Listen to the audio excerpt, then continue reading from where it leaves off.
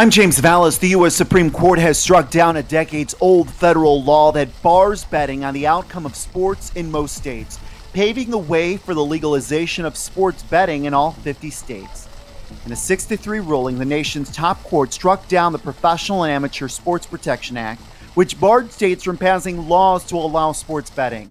Nevada was exempted from the law, and several other states were allowed to continue offering sports lotteries. Justice Samuel Alito, who delivered the court's opinion, said the law violates the anti-commandeering rule, which dictates what a state legislature may and may not do. The basic principle is that the U.S. Congress cannot issue direct orders to state legislatures. As a result, the entire law was struck down by the court, paving the way for state legislatures to allow sports gambling unless lawmakers in Washington, D.C. decide to intervene with a new law.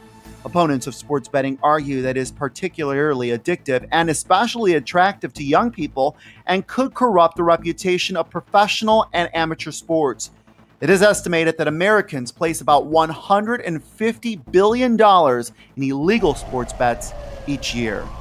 For the latest, stay with BNOnews.com.